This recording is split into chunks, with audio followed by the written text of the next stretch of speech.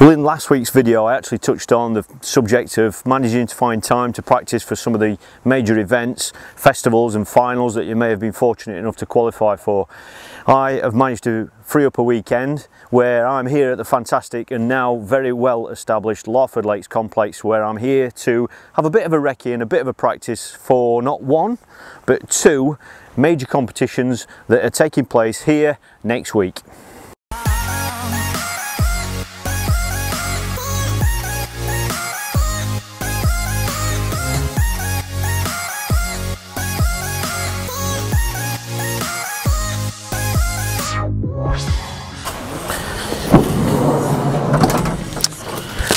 Well, I know some people are probably going to think, well, Jim, you've fished at Larford Lakes loads and loads of times. You've had quite a bit of success here, to be fair, especially through winter. Why do you feel the need to come and spend a couple of days here just kind of practicing?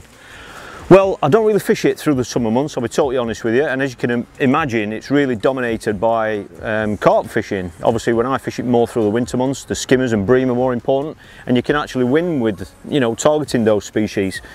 The reason why I'm here this weekend, I've got 2 days here. I've come down on a Saturday morning. I'm just going to pleasure fish today. I've got Dad with me as well, so he's going to be fishing a certain way, and I'm going to fish a certain way as well. And we're just kind of going to try a few things out that I wouldn't normally do in a match, just to see what the reaction is, see if there are any carp feeding, see what lines they're on, and see what baits we can catch them on as well. We're pretty confident we know what sort of size they're going to be, because this is Specie Lake and we know the average stamp is quite large.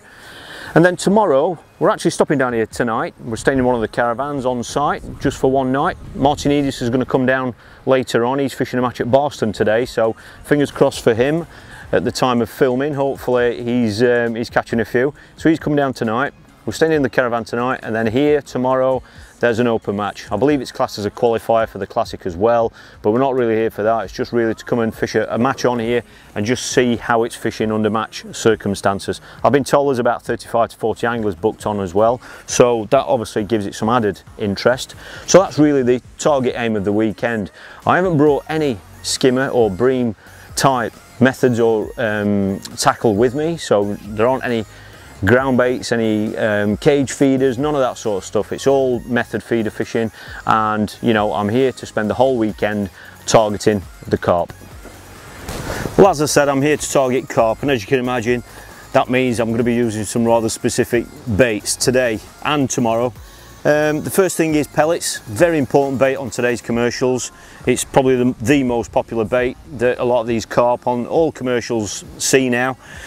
Larford Lakes has a fishery only pellets rule in place, so obviously you've got to use their feed pellets. Today I've opted for just their micros, or 2 mils pellets if you want to call them that, if they refer to them as micros. I'm going to be using those around a method feeder. I've got a couple of different types of method feeders, and that's one of the things I want to try and find out, you know, if one's going to be better than the other. So that's one of the options I'm going to be trying out today, which I'll show you the kit in a moment. But like I say, I've got loads of micros, they're for moulding around the feeder. I've got some corn, some boosted corn. You can use your own corn. This is obviously the Bait Tech one. So I've got a tin of corn there. Like I say, I can use that on the hook, or I can try feeding that wherever I want to feed it in the swim. But I also understand that a lot of the carp on some of these pegs at certain times of year come close in, and that might be an option close in later on in the session.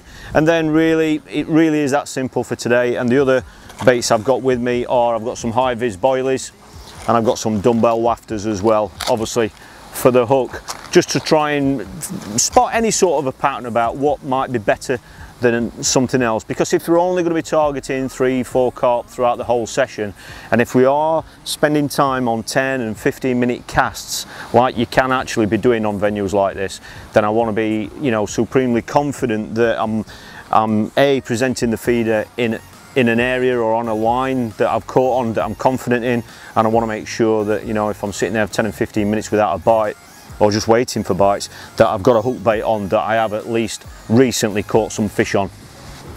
Well, I get asked quite often about how I go about these kind of sessions, and I know that I've been guilty of it years and years ago. I know I was. I know a lot of people are out there, get a day off work or whatever, and they just want to catch some fish, and it's quite understandable. You spent all week at work and you just want a day's fishing, but unfortunately that's not the best way to learn how to catch fish or how to work a venue out. you've got to sacrifice that day for just trying things out. You know, you can try something, and if it starts catching fish, then change it. You know, try something different then to see if it stops you catching those fish, or see if it ups your catch rate, or see if the change brings you a bigger stamp of fish. And it's just really about trying to work things out for whatever event it is that you're actually there to practice for. Today is all about method feeder fishing, and it's here to just kind of see, you know, are there any carp feeding? Can I catch any? And I'm assuming there are going to be some skimmers and bream there, and if they are there, are they going to be a nuisance when targeting the carp? Or are there so many of them where it might even highlight that you can build a weight of the skimmers? Or you know, are there just not any there? I don't know, that's why I'm here. So today I've set up 2 rods. Nice and simple setup. I've got 2 rods to fish on 2 different lines, and I'm going to be trying different things out on each line. Okay, so I'll start on my longest range rod. I've got one that's going to be fishing that intends to be fishing at about 50 meters, and that is going to be the recce class, 12 foot. Well, it's 3.6 meters. I don't know if you'll see the graphics properly on there. It's just under 12 feet long, and that's obviously, I mean, as you probably see and hear the wind behind me. The wind's quite strong, and this is really going to be targeting that long line, that, you know, 50 to 60 meter area, where, you know, I'm going to start off out there just to see if there are any early fish out there, and then obviously the other rod is for fishing shorter than that. So I've got this set up with 6-pound Carp Master main line. That's all I've got on there, no shot leader or anything. It's just not required at this sort of range fishing like this. The eagle-eyed ones amongst you will notice I've got the New Horizon reel, the 5000 version on that rod as well, and like I said, that's just loaded with 6-pound Carp Master reel line, no shot leader required or anything. It's got a I think it's a 1.5 ounce tipping, and that is going to be fished with some form of a method feeder, an elasticated one. Whenever I've got the option, I prefer to fish with the elasticated version, which I'll show you in a moment, because I just think you hook fish better than what you do with a free running method feeder. But having said that, do beware, not every fishery allows the elasticated versions, so do check fishery rules before you start fishing. And that is really that setup. I've got it clipped up at 50 meters, and I'm going to start on that and then just kind of take it from there, see what happens. My other rod that I've got set up is a 3.3 meter, which is well, it's 10 foot 10 or 11 foot as I always round it up to. It's the XS Slim. Beautiful little rod. Most people know I really like this rod. I like it for fishing for carp, F1s, and skimmers and bream as well. It's just a really nice all-round rod. If anybody ever asks me about buying a nice all-round 11-foot rod, then this is the one that I strongly recommend.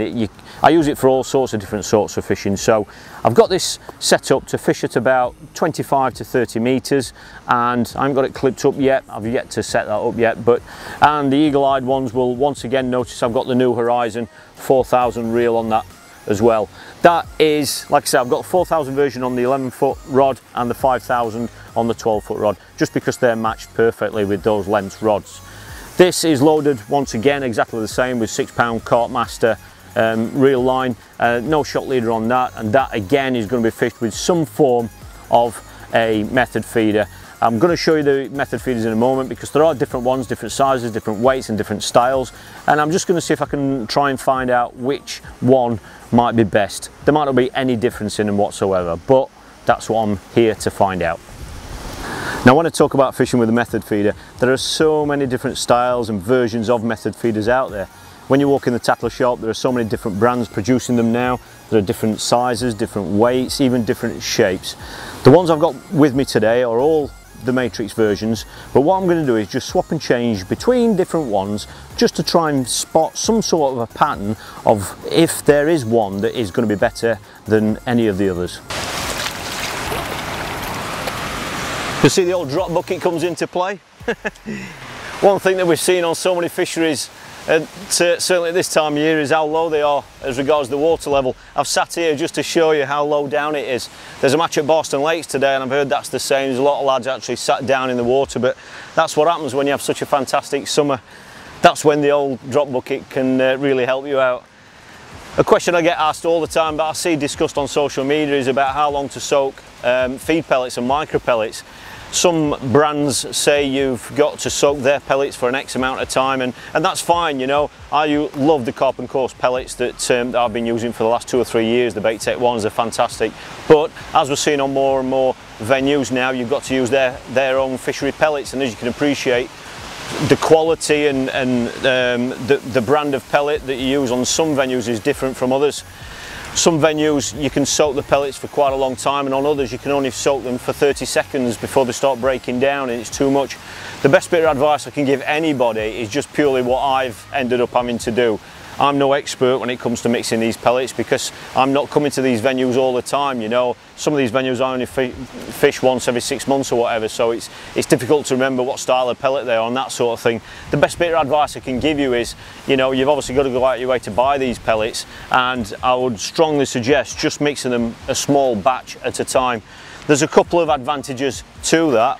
Like I say, I mean, if you're fishing a method feeder like that today, obviously that doesn't hold too many pellets, and if you cast in frequently, then obviously you might find yourself mixing more pellets. But all I do is soak them for about a minute to start with, and then just see how it goes. Simple as that. The best thing, one little bit of advice I can give you is, once you've done that, put them on the top of your box or right here. Don't put them out of sight, because if you're anything like me, if they're out of sight, when you put them to one side, you'll get busy and that involved in setting whatever up, what else you're doing at the same time. It's quite easy to forget about them.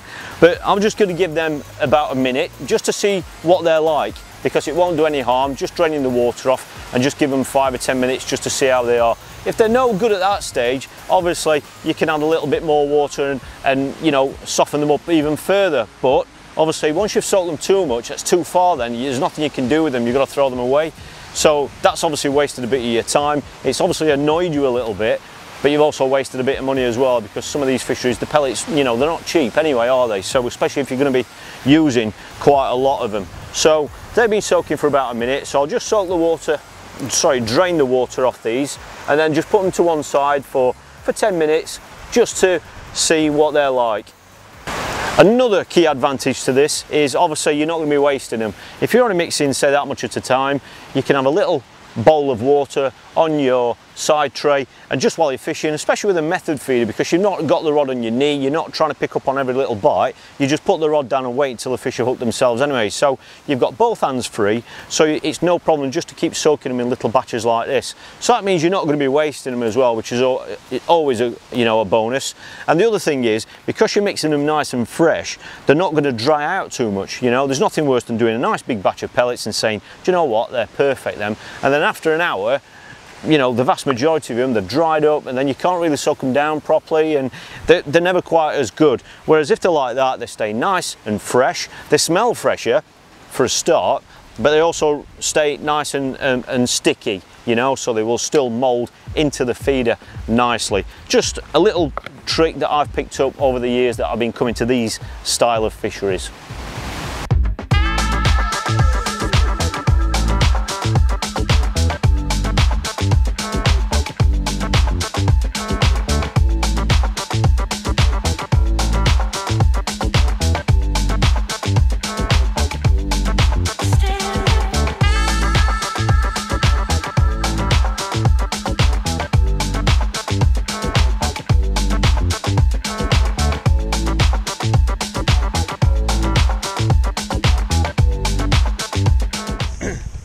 Well, I've only had a couple of fish on that 50-metre line, really surprising.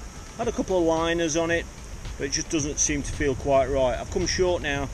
I'm now to about 25 metres, and I've had 6 skimmers now, well up to probably 3 pounds, so you probably might call them bream.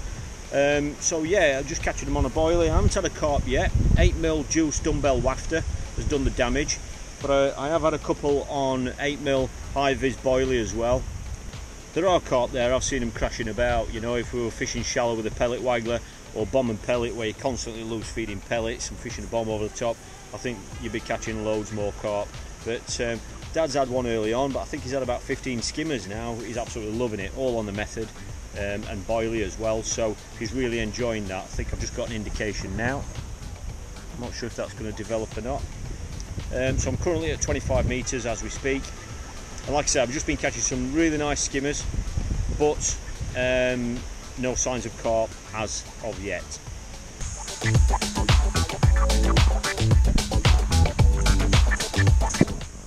lot of people didn't actually realise that there are caravans here on site. Perfect for anglers that are coming here and fishing the festivals or just coming for a weekend or a holiday. This is our caravan for tonight. I've not stayed in here before. This overlooks Match Lake. As you can see, there's a knock up at the minute. The sun's come out, so it looks stunning. The water level's down, like I said. Over at the far side is Spessy Lake. You can just see Dad's umbrella there in between the trees. And when I go around this corner, you'll hear the wind, no doubt. But this is Arena Lake as well. That is quite often in on a lot of the qualifiers and open matches here as well.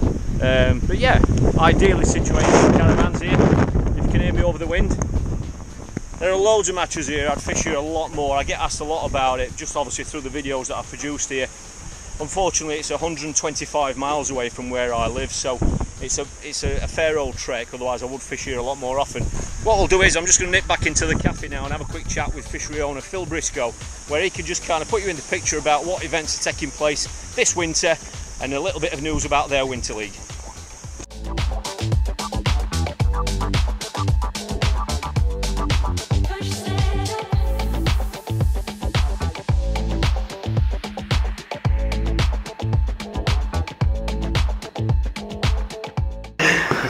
Well, I've just come in from the wind. I've just been showing you the caravan and everything. It's really blowing a gale out there, but just driving down past Match Lake, the lads there are all catching, Phil. I mean, you'd expect this wind to whack them up, but it's been fishing well anyway, hasn't it? Well, I mean, it's blowing that hard today. They can hardly hold poles, as you can say, but they're still catching. And of course, bomb and pellet and feeder, they're still catching one a bang, you know. So. Yeah, I know there was a match last week and I saw the match results and I think everybody... Was you fifth, was you? No, third. Get it right, sorry. third. What weight was that? Just short of £150. Only good enough for third, what's that tell you? Yeah, well, that was all on the bomb and pellet. The winning weights were a bit further down the lake and they caught them short on the pole. Right. But they were on how to fish down there. I just fished a simple bomb and pellet match, pinging a few, and it's kept going round. I've had fish to £20–22. Fantastic. Carp, of course. Of course, yeah, yeah. As a lot of you know, I've actually been down here just on a bit of a recce for Saturday and Sunday, just to get a bit of a feel for it. I haven't been for months, but I've seen the match results. We're over on Spessy Lake, and I was just saying to Phil, I've been catching loads and loads of skimmers and bream. There's loads out there. I've deliberately fished a more carp style approach today, and there's just that many skimmers there, it's unreal. I dread to think how many skimmers you'd get if you were actually fishing for them. Well, that's why Larford Lakes, the Spessy's become so popular. I mean, people love bream, they do. Yeah. You know, it's not all about carp fishing, and you set your stall out on that lake and £100 of bream's quite achievable. It's quite easy to do. I mean, you know that from the winter fishing, how many bream are there to be caught. But whilst it's still warm, you know, there's lots of carp about. You're fishing today, and quite clearly they're not where they want to be. They're not on the bottom. No. They're up, and you're fishing on the bottom. So you've limited your attack for these fish. I'm getting indications all the time. There's a fish around the feeder, and I think they're around the pellets and stuff, and there's bream there. Yeah. But while I'm fishing there, up to this stage, I'm going to go back now for another 2 hours. But I'm just about to head back now, and up to this stage, I haven't caught a single carp yet. But that have been caught there all day. They're crashing about in front of me. They're obviously up in the water. What is it there now? Now the water level's down. What is it? 10 feet deep? 8 feet? Probably 8 to 10 foot if you're catching it around 30 metre mark. Probably 8 to 10 foot. But your margins at the moment and your short line, i.e. your top 2 and 2 on the pole, you barely got 6 foot of water, you know. Right, right. So, but they're where they want to be. Loads and loads of carp still feeding. Tomorrow, for instance, we've got an open on. Which is taking in the Match Lake, one bank of the Match Lake, one bank of the Spessy Lake where you are on the Shalley bank, and then we're putting the arena in. All 3 pools are fishing well, and that's a classic qualifier. We've got classic qualifiers, incidentally, just about every Saturday and Sunday through to the end of April. And if you win your section of 10, then you're through to the final, the classic final, where you'll be fishing for £2,000 or £3,000. Yeah, anybody interested in that, like I say, I'll put a link directly underneath this video to the website, and it's got the match calendar on there, all the results, information about booking accommodation and booking matches, everything's there. It's brilliant. It's a rare feature these days to have a fishery that's got an up-to-date website. It's brilliant. But like I say, today has been one of them typical scenarios where you could quite easily go and fish there and say, because I haven't caught the carp aren't feeding or the carp aren't there. I know they're there because they keep crashing about in front of me, and some of them they're only 20 metres out, so the fish are obviously there. And this is the issue we've talked about loads and loads of times about feeder fishing. It's one of the issues we've got to get over, isn't it? When you're fishing feeder only matches, when it's still warm, the fish are up in the air, and it's something that a lot of the top lads try and home in on. Whereas, because today if we were fishing bomb and pellet, even a pellet waggler, I know it's windy, but the fish are up in the water. This is the thing, I mean, you know, look, you've got coming up next week, you've got the Gizmo Championships, which you're fishing. Yep. I may well be, I haven't made my mind up yet. And of course you're in the final of the Larford Feeder Champs. And so are you. And so am I, so I'm out to sort of give you a thrashing now. But yeah, you know, it's one of them things where you're chucking a feeder out, you can't use the catapult, you can't loose feed anything other than through your feeder, right? So you're limited, you're fishing on the bottom with either a method feeder or a feeder, cage feeder. And if the fish want to be up, then you're not going to catch them carp, you know. That's it. You'll catch a few maybe, but if you get it right and the bream are having it, then you could be looking 70, 80, 100 pound of bream. Normally down here at Larford, 100 pound of bream isn't going to get you anywhere in the frame because can't make up the weights. Yeah. If the carp are having it, happy days.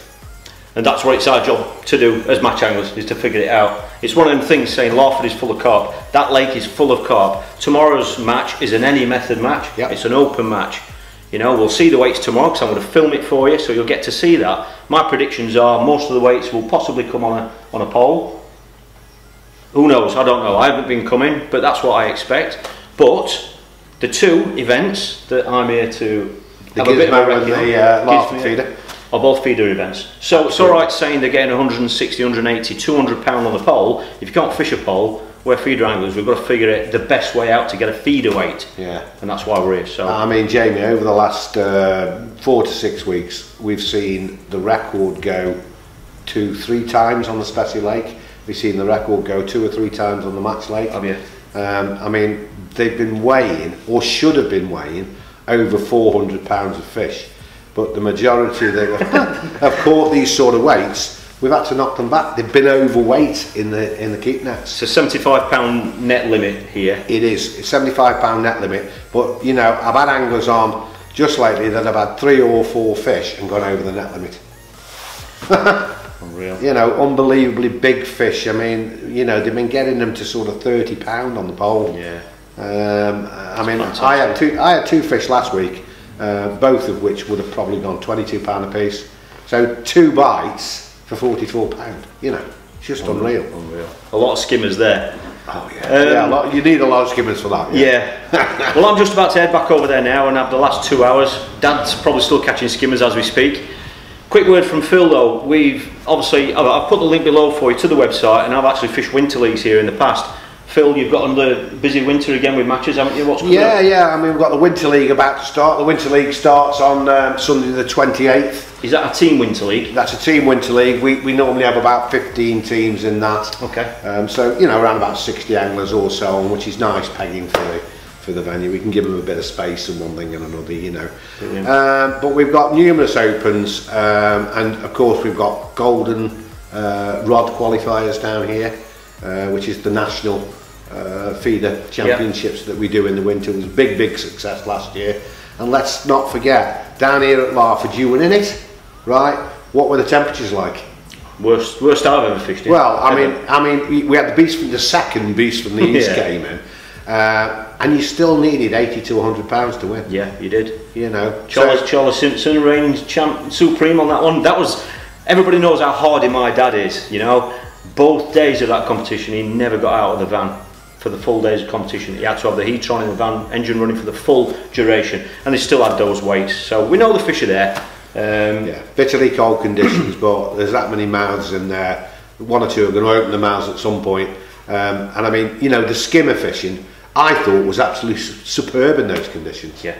You know, and the bream are getting bigger and bigger. I mean, your average now is probably £2.5, £3 even. Yeah. But there's fish now coming out 4 or 5 pound skimmers, or proper bream I should say. But millions and millions of carp, even in the winter, are going to feed. And you know, let's not rule out other things. You know, if you want to come down for a really good silverfish day down here, there's that many roach to be caught. Nobody ever fishes for them. No, except you. You fish for them. Well, when it's hot, when it's really hard, you've known me to go on there and fish a waggler, etc., and just spray maggots, and you can catch 20-25 pound of roach on the hardest of days. Brilliant fishing. Yeah. Well, I'm eager to get back over there now. I'm going to have the last 2 hours, see if I can snare 1 or 2 carp and learn a little bit for tomorrow, but mainly for next week as well. When certainly I'm looking forward to the 3-day. That'll be brilliant. 40 anglers booked on, I believe, and I'll have the cameras here with me to film it for you. And obviously the final at the weekend, where I'll be going head-to-head battle with this chap over here. Yeah, I'm having the 2 gram now. He's not. Well, thanks for your time, Phil. Thank you. Anybody interested in those matches, like I said, the link to the website is directly below, underneath this video. So thanks, Phil. I'm going to go and catch some carp. Absolutely. Thank you. Cheers, pal. Well, I've just got back from having a quick chat with Phil Briscoe. This is not a sponsored video in any shape or form. It's just I get asked so much about the venues that I visit. I thought it would be nice just to share some details about this one whilst I'm here. And I'm not fishing a match, so I can obviously give you some more information about it. 2 hours left now. I think the tip's going. There we go. I'd say that was on, wouldn't you? That's on an 8mm juice dumbbell wafter. I'm pretty sure that's on. Let's pick up.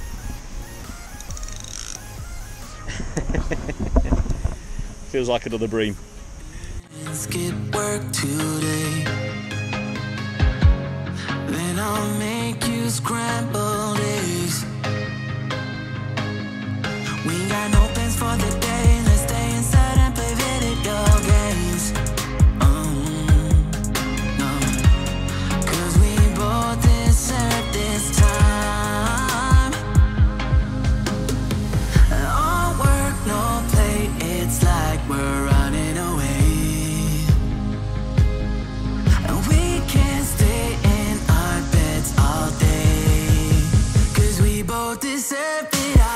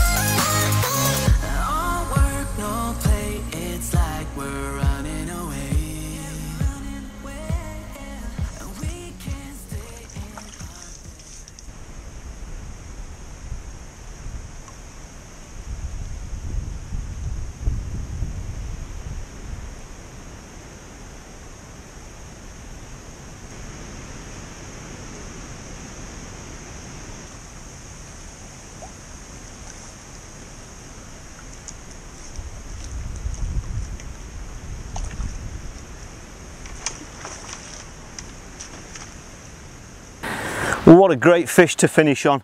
It's 5 to 4, so you can see with the size of these fish how you can rack up a weight late on in a match.